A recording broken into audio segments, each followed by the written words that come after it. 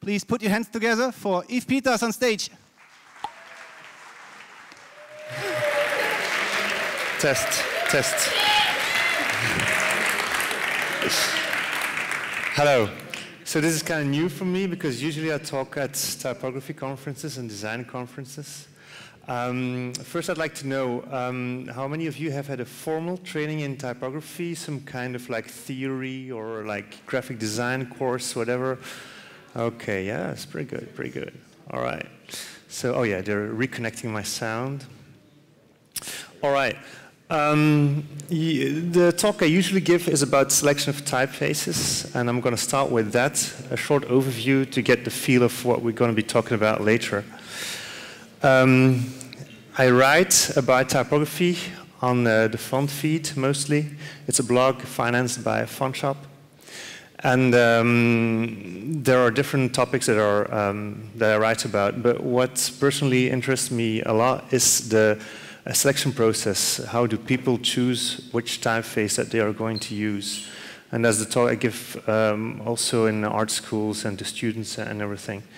Because there is a lot of literature about how to actually use typefaces. But the very first step, how do you decide which typeface you're going to use, unfortunately there is not so much literature about. We often get questions from people that say, they ask specifically to convey a certain emotion or a certain atmosphere with typography, and they ask us, is there lists? Are there lists? Is there some kind of literature around it? And unfortunately, there's not that much.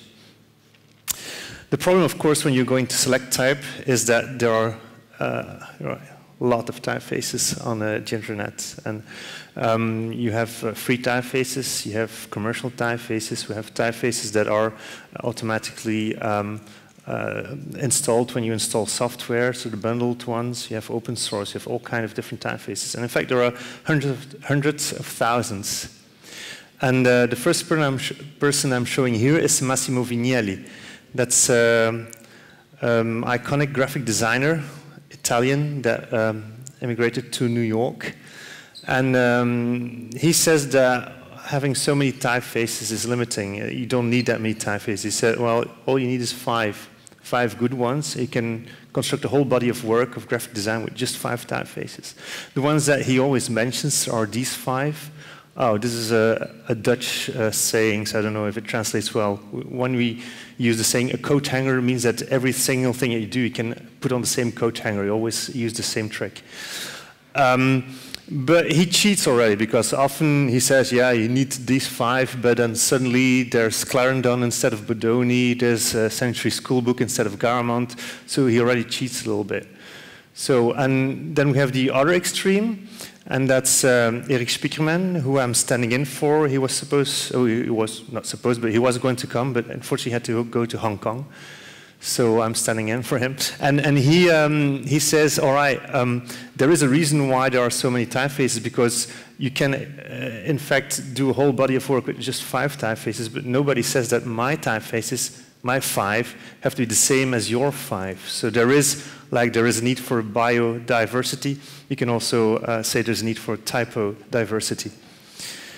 So, and that's one of my favorite quotes by Bream, that's also a type designer, who just basically says, yeah, each typeface has its own voice, its own atmosphere, so there is a reason that there are so many. And that's the classic example by Spiekerman that says, if you're at the crossroads and you see the stop sign, it doesn't command you to stop, it's just a totally different atmosphere, a totally wrong message that gets carried out just by the shape of the characters. So, again to the first slide, selection of typefaces. There are so many, so how do you go about it? Well, as we all know, any complex problem is best subdivided in part problems. So when you wake up in the morning and you want to get dressed, you don't just pick out something. First you ask yourself, okay, is it spring? Is it autumn, winter? Maybe you listen to a weather report. Is it going to rain? Is it going to be warm? Do you need to go to your job? Is it a free day? So that all, taking that into account, you subdivide your choices until you're presented with one last single choice, and then you can simply go all right, this is the one that I like. I feel like wearing blue or red or whatever. So that's only, so actually the saying that you're using a certain typeface because you like it, because it's beautiful, that's the wrong way to go about it. That should be the very, very last step in your whole process. So to explain to students, I usually use the 4 steps method. First is the formal aspects. I can't go into it because it's like way too long. But basically you try to figure out by observing the typeface if it's been made for headlines, if it's refined, or if it's sturdy and it's more for text, if it's like for business communication or for a poetry book. So the actual shape of letters can already tell you something about the intended use, because most typefaces were designed with a specific use in mind. So as a user, it's a good thing to try to learn to decipher all those shapes and to find out what certain typefaces were designed for. Of course, now we also have the functional criteria. Especially now since 2000 OpenType, so now we have typefaces that can do a whole lot. So you have to know, for example, if you're designing for, let's say, a newspaper, you need big headlines, but sometimes there's only one word, so you need a wide typeface to have that one word fill the whole space. Sometimes you have several words, you have it very condensed, so you can choose to have a typeface with lots of different weights and widths. You can choose for typefaces that speak our languages. For example, a pan-national company may have a brochure that needs to be translated to Cyrillic alphabet or to Greek, so it's good to have one typeface that also has all the other alphabets in it. So these are more technical criteria. Now what interests me most is like the 2 other ones, and that's first of all the historical context. Every type design is a child of its time. It has been designed in a certain time period, but also has sometimes been designed to evoke a certain time period. So if you want to, I don't know, design a book cover for an Art Deco exhibition, you may want to go for genuine Art Deco typefaces or a modern interpretation, and so on and so on. And the thing that's most interesting, and what we're going to look at now, especially for the movie posters, is like the cultural references. There is a cultural layer. Type doesn't exist in a vacuum. It's part of the world around us. So there's always some connection, either in the shapes themselves or in the associations that we make.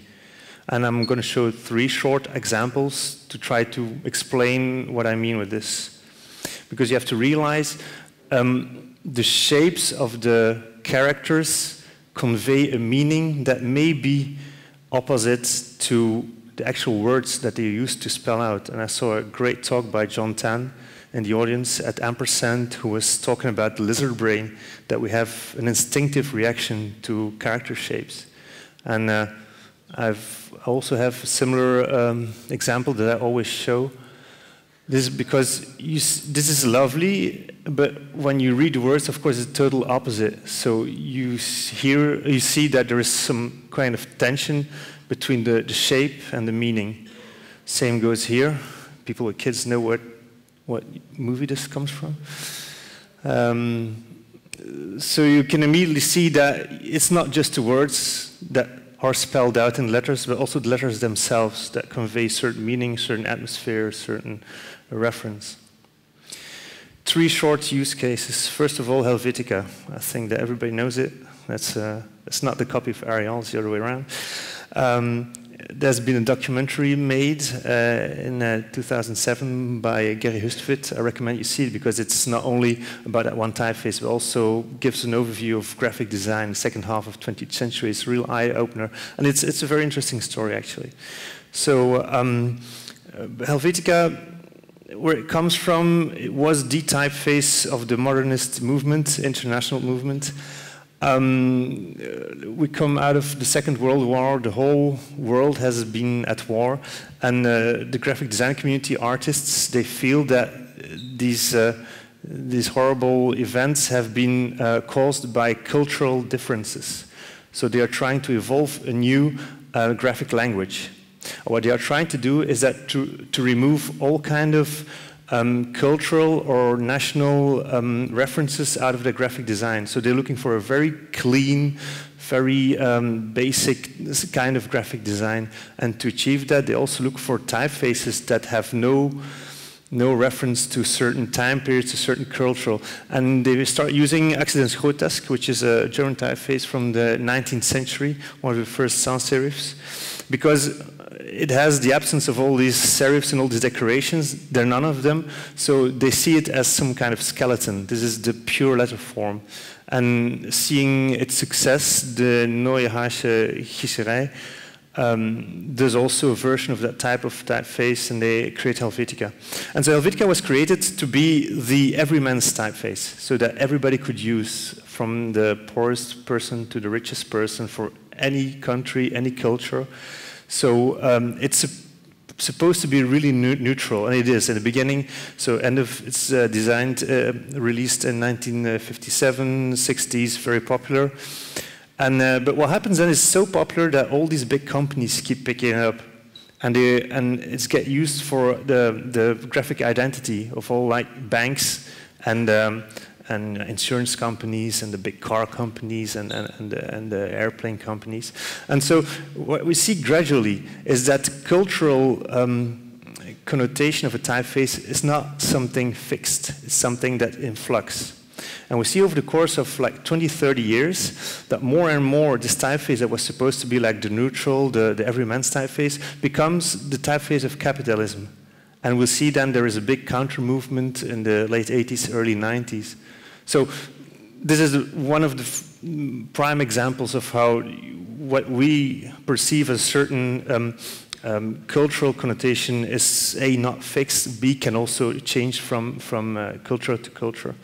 Another one here is the black letter that was originally like associated with extreme right, and then suddenly started popping up in the mid-90s on R&B album covers. It's very interesting. It comes from the fascination of the south of the United States, the gangs, with they have like most Latin American gangs. There is a very strong black letter culture in Mexico, and all these gangs use these black letters to put tattoos on their body to like show honor and like friendship and like these values that they hold so high. And then in rap music, there is also the sub-movement is gangster rap.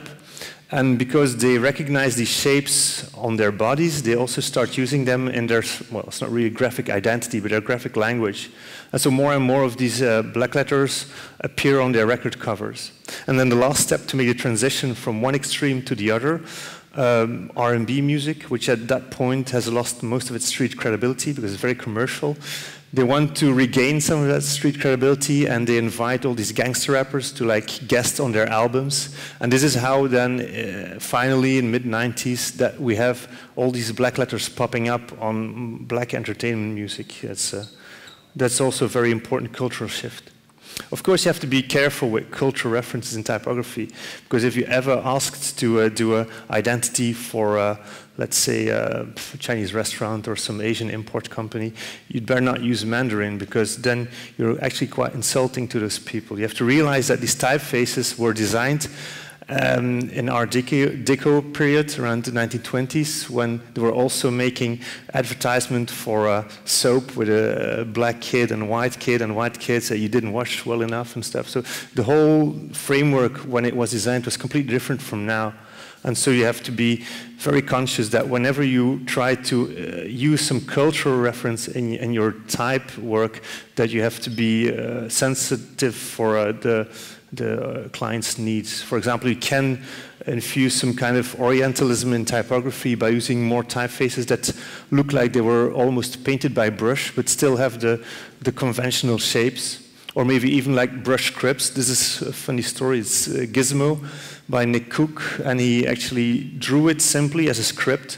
But I have this book about Asian calligraphy, and it's South Korean cursive script. So without knowing, he made a perfect tool for a graphic designer to be using some kind of Eastern connotation without being insulting. Same goes for this kind of typeface, where you actually look at the basic structure and try to find a contemporary or a new interpretation for these shapes. So this was a short introduction. I hope I didn't bore you too much. It's just to show what can be done with typography, and this will be crucial to understanding some of the things I'm going to explain about movie posters. This talk is a bit an extension of my series of posts that I do monthly. When I was invited by Fontshop Benelux originally to write for their blog, I was thinking, I'm just a regular graphic designer, so I don't have any fancy professor degree or what. I just use type, and I'm really in love with it because the craft aspect and the almost mathematic aspect speaks to my rational side, and the art aspect speaks to my emotional side. It's a very fascinating topic. So I was thinking, how can I get people involved and enthusiastic about typography? And I thought maybe I'd better use things that people know in everyday life and try to, I see people are trying to find out all the movie posters that were taken from, it's like old famous movies, and use that. So what I did, the first thing, actually the very first post I did on, I come from a type ID background. I'll just skip that one. Let's say I can identify most typefaces on site. That's why I started with this thing. So the very first post was screen fonts. Yeah, it was originally in Dutch. I'm from Belgium, as you can tell from my funny accent. Yeah. And so I was looking, I still am, every month at movie posters, and I see what typefaces are used on the posters, and I try to comment on the choice of typeface. And movie posters are very good material because every movie, there's a story behind it. I mean, they're trying to tell a story which has a certain time frame and certain themes, and it's interesting to see if people, the graphic designers, the communication companies succeed in conveying the correct atmosphere both in their graphic design of the poster and in the choice of typeface. So that was immediately quite a big hit. And when I ported it to the font feed, I was invited by a speakerman to start working for Fontshop International. And that is so since 2008, I'm doing the same series on the font feed, and it's monthly. I just published one Saturday in anticipation of today, so if you're interested, you can always check it out. Fontfeed.com, it's at the end. So looking at those movie posters on a monthly basis, of course, it's fascinating because a whole new world that opens up. I'm not from the industry, but looking in from the outside, you start to notice certain patterns, you start to appreciate certain things. For example, one of the things that really fascinates me are the alternate posters. Often posters come not only in localized versions, so for example, if an American movie gets issued in France, sometimes they just change the title to some French title, but sometimes they even change the design. And so there is also something like posters that are made specifically for film festivals. That somehow they are different. I mean, even sometimes different poster for the US market and British market. So behind every movie, there can be more than just one poster. Some of them have even 20, or big productions have lots of different posters. And there are graphic designers who are also more actively busy with these things. Like, for example, these are the 4 alternate posters for Black Swan that make quite a, they were quite blogged about last year. It was by La Bocca, a UK graphic design company, who was asked to do one alternate poster, but then in the end they did 4 because it was so successful. And you can see that they have more freedom, and they start to, they incorporate more, this is a more Art Deco, to the left is the regular poster. Then there's also people from outside, this is Chris Ware, one of my favorite comic book artists and writers, who did 2 posters for Savages and for, I think it's some Malaysian movie or something like that. It's free, and he does his own lettering, is brilliant. So you discover all kinds of different things And then there's also like students that actively work with posters. That's really funny. This is, for example, 8 films in black and red by Ollie Moss. That was a student, and he started doing this series, and it was so successful that now he's being asked by like production houses and like when they do festivals to do special film posters, because these are people that also, you see that they grasp what the movie is about, and they try to find new images, but just very conceptual. For example, this here about the Charlie Chaplin, who plays both the poor, I think he's a tailor or what, and then the dictator. And then you have this as well. This is then more like trying to locate a key scene of the movie and building the poster around that. For example, everybody who has seen Rain Man knows what this the toothpick scene is all about. Another one that's really fun work is Spacek, Mitch Ansara. He reworked movie posters as if they were like old books. You know, novelizations of movies that he had found somewhere, so he aged them and everything. It's really funny. And again, here, for example, he just uses the movie title, Labyrinth, and he tries to find this kind of pseudo-modernist solution for it. This is brilliant, for Highlander. And this whole series, you should check it out. It's really fun. It's really fun. And then you have another person, Victor Hertz, who does the pictogram movie posters. So he goes like, there is this database with the standard pictograms that they use for everything from airports to whatever else. And so Jaws become this giant goldfish trying to gobble up a swimmer.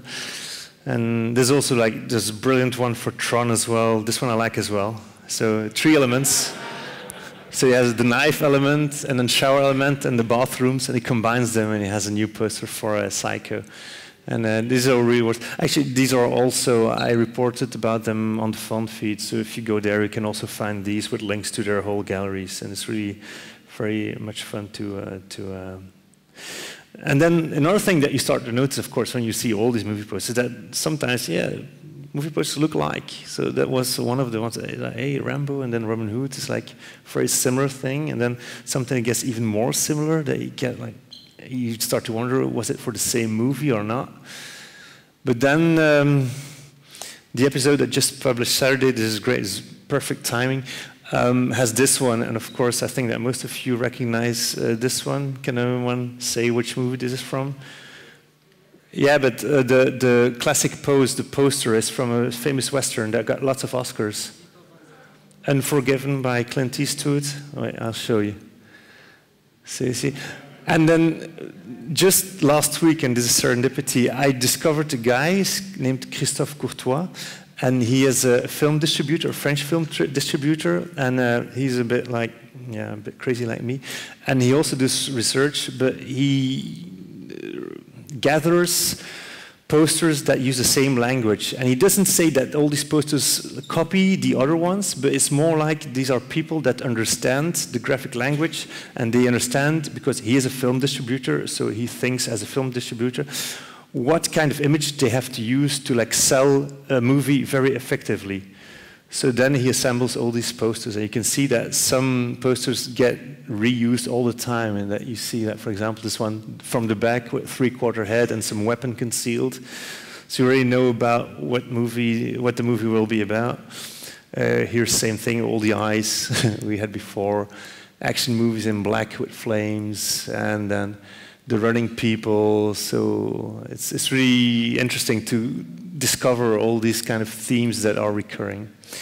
But more than just the overall image, there is also purely typographic meaning.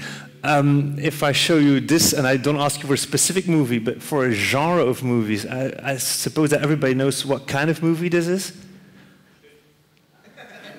Yeah, but okay, this of course is for comedies, because of course you have seen it before, and before.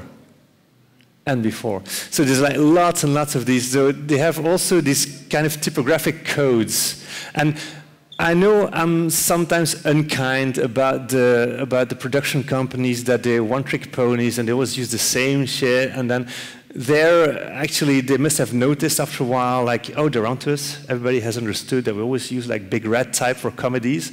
So they were very clever and they changed the whole thing they were going. Yeah, I added the Smurfs. I know it's cheating because they are blue already.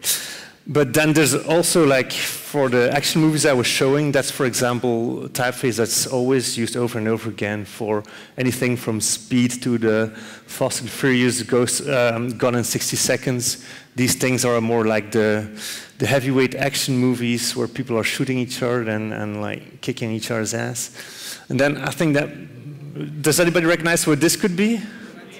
Romantic comedy. And the fun part is that romance not only has this one typeface that they always use, but also a certain style, a specific recognizable style.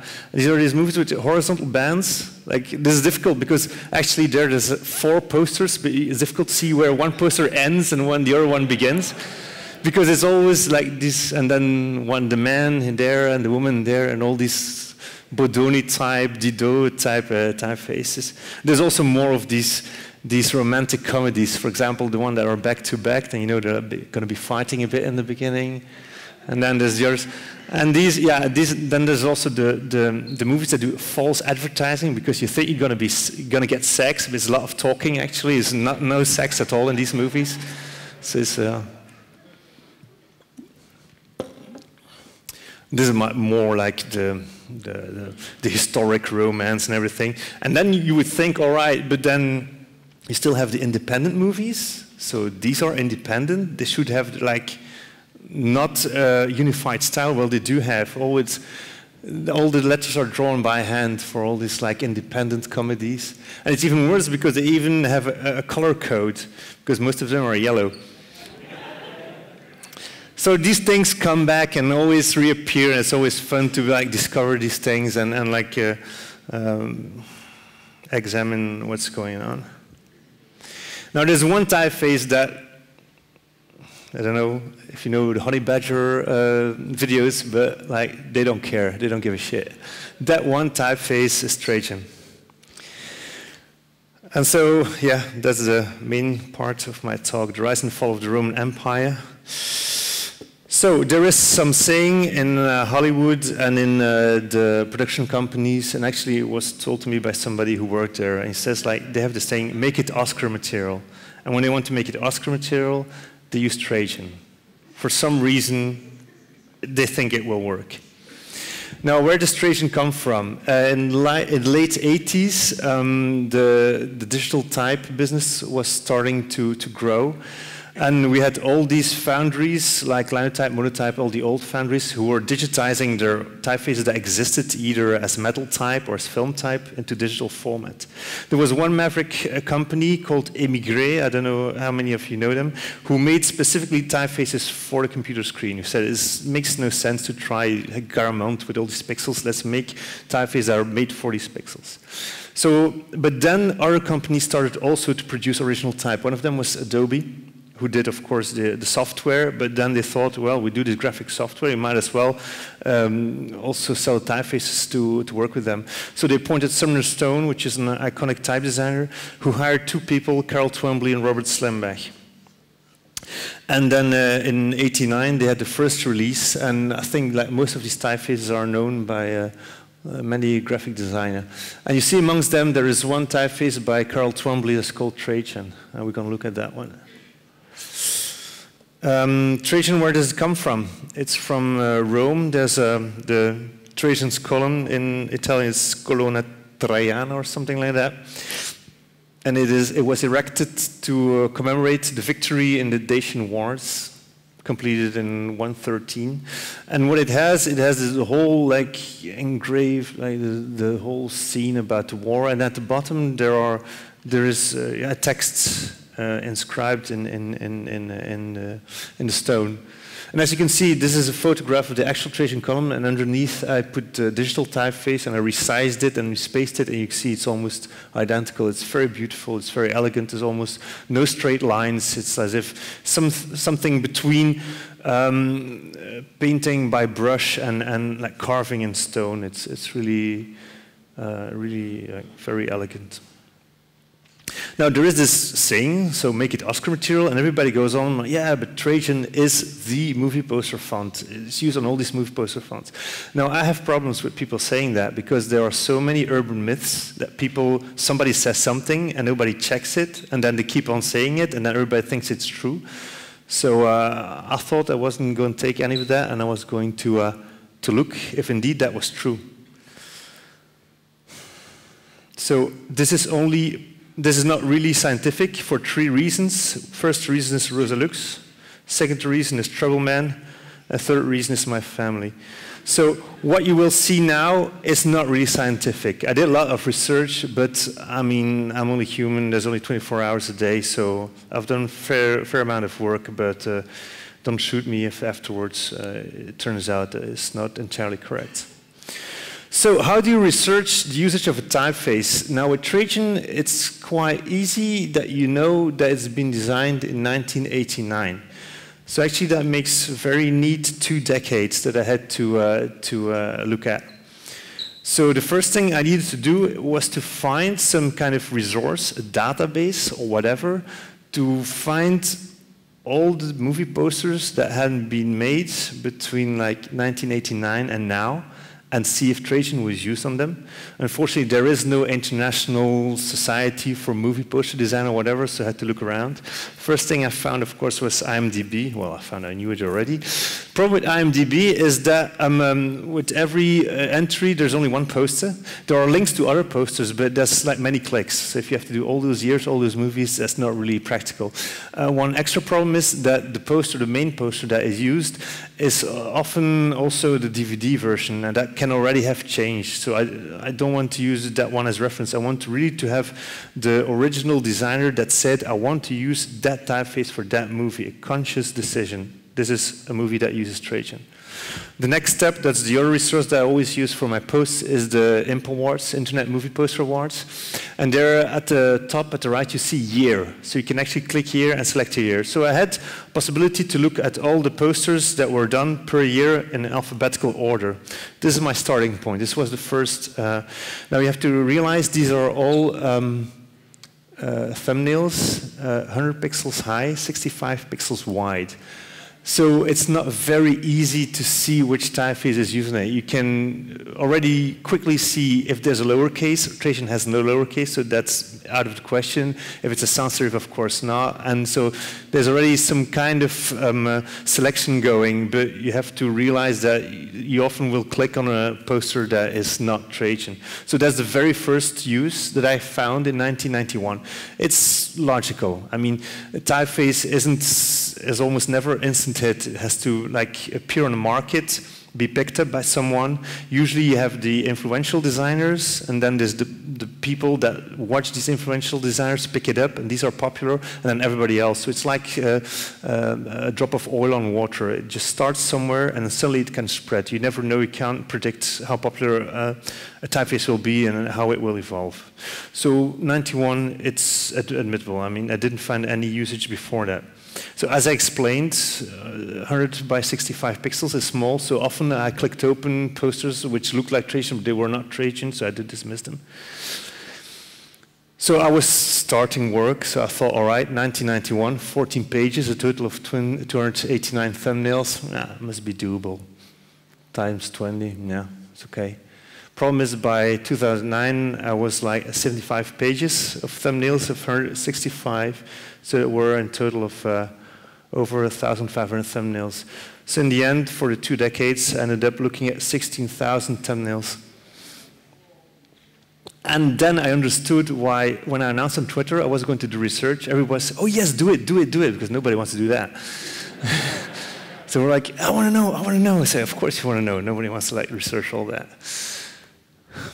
And then, of course, there's an additional problem. I wanted to have really the conscious decision of a graphic designer who said, for this movie, the original movie logo was designed in Trajan. Now, Trajan, I'll explain later on, having become some kind of the standard font, it gets used as an afterthought.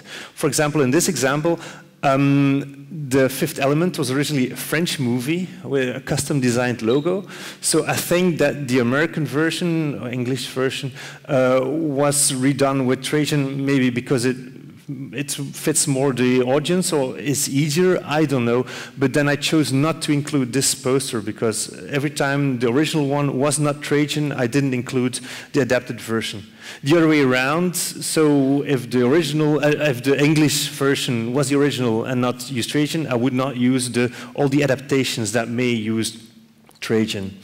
And same goes for DVD covers, also because it has become some kind of the standard font. The original poster not being Trajan, I didn't count those. And then the last problem, of course, was at some point, all these posters are gathered by end users, so the database is not complete, is as complete as it can be, but they're also posted without any reference. So here I found as many, for example, posters for the Wolfman that use Trajan as the other one on the right is much more appropriate for time period and everything. So I don't know. So sometimes I picked it, sometimes I didn't pick it. So that's also one of the reasons why this research is not scientific at all. It's like my best shot. But so in the end, I managed to gather for over 20 years 400 posters. 400 posters that use Trajan as the main movie logo typeface and as the primary, I mean, not any adaptations or whatever. So the first time it's used in 1991. There's only one poster. Then in 1992, there's 4 posters. Now I want you to pay attention to the bottom poster, Al Pacino, Scent of a Woman, because that's going to play an important role. Then we have, 3 posters in 93. And then suddenly, boo, it starts growing. Suddenly it becomes really popular. And when you see it in a graph, it looks like that. Now, what happens in 1992? Scent of a Woman gets nominated for a truckload of Oscars, and Al Pacino wins one for Best Actor. I don't know if it has any relationship, but it's funny that after that moment, suddenly it starts really growing. I was in talks with people from the entertainment industry, amongst them Corey Holmes, which designed the Sopranos logo, you know, with the R, that's the gun and everything. And he said I might as well call my talk the first to be second, because that's how these design companies and these movie production studios work. They look at what's popular. They don't want to be first. They want to take the risks, but they check what works. And when they see something that works, then they are the first to be second, and they want to be there when it starts to really grow. So that might be an explanation. Now, I also had email conversations with David Lemon from Adobe, and funnily enough, he explained certain jumps in the graph. The first thing that happens, Trajan was originally released as a PostScript typeface. I'm not going to explain the difference between PostScript and OpenType. Let's say that PostScript is like the videotape, and OpenType is like the Blu-ray with all the trimmings and the special things going on. So what happened in 1999, Adobe converts most of its typefaces to OpenType, and it happens in 1989 that Trajan is converted. So you see like a climb. I don't know if it has any relation. I'm just showing what I found. I don't know. My mother is a mathematician, and she says it's bullshit because there's not enough to be representative, but it's funny to see that there are things that might. So what happened there is that small caps are included, also different type of numeral styles or languages can be done, so maybe that accounts for the first jump. What's more important, and that also explains a bit what makes typefaces popular, is that in 2005, Trajan is bundled. It's bundled with Creative Suite 2, not with the whole system-wide Creative Suite. I think it's only Illustrator, maybe InDesign, so 2 of the programs. So what happens is that people that buy Illustrator or InDesign, they suddenly have the typeface. They don't have to purchase it anymore. So that is, of course, could be an explanation of the sudden increase in popularity because it's already on their computer, so why not use it? And same jump here in 2007 when it's system-wide. Then the whole Creative Suite has Trajan as a standard typeface. This may account to those jumps in popularity. And as I explained, like this typeface can be applied to any genre of movie. In the beginning, it was mostly like the inspirational movies, like the big, sweeping, epic things, like based on true stories and the incredible story and so on. But also period pieces, you find them everywhere. The big like war stories and. Then also the sweeping love stories. Now if you look at the top there, you see that there's something happening, and there is even a genre that's the floating heads with people on the beach. Then you know for sure that you have to take out your handkerchief because somebody's going to die, be really ill, have to go away or whatever. And of course, that's a subgenre of the floating heads genre. And there is this great little movie on the internet that explains this genre. I hope the sound works. My name is Gavin Berliner, and I design movie posters. And if you've been in a movie theater lobby in the past 15 years, you've probably seen my work. I am best known for the signature style of the floating head. Every poster presents a different challenge. You know, how big do I make the head? What shade of autumnal light should the heads be bathed in? You know, should it be brownish light or a golden light or sort of a brownish golden light? By far, my favorite head to float is Mr. Morgan Freeman. Now, he has a graceful, dignified quality to his floating head, but the minute that you show the rest of his body, that quality is lost. The only head as perfect as Morgan Freeman is Ashley Judd's head. So, if you can get Ashley Judd and Morgan Freeman's head floating together, God help you. Sometimes the studio will force me to go with just, one big head on the poster, but for me, 2 heads is better. And 3 heads is probably the best. And a lot of people will ask me how many heads is too many, and I'll say the more heads the better. I designed a poster for traffic that had 5 heads in it, and a lot of people said that was too many heads. But then years later, I designed a poster for the studios that they didn't use. It was for Crash, and it had 17 heads, 1 for every major character in that film. For Seabiscuit, the studio said, just put Tobey Maguire's head on there. And I was like, no, this film is about a horse. And they were like, well, all right, why don't we just show the whole horse? And I was like, no, just the head. So if the film is about a really bad guy, I like to make that really bad guy's head really big and then put the person that he's chasing really tiny in the foreground. It's important to make the more famous head slightly bigger than the less famous head. But you've made it when your head's gotten a little bit bigger. So today I'll be working on a poster for Righteous Kill, which is starring Al Pacino and Robert De Niro. And I'm pretty sure I'm going to go with the floating heads. But once the inspiration hits me, I am unstoppable. Creating these posters is a long and painstaking process. It can take up to 2 years from start to finish. And sometimes they'll have to delay the release of the film so I can finish the poster. But they know a floating head poster equals box office gold.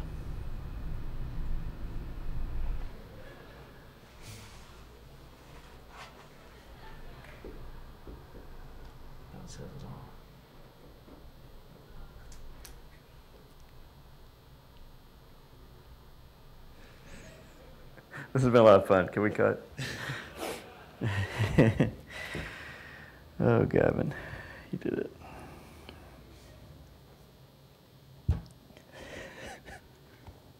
I'm sorry. Can we cut?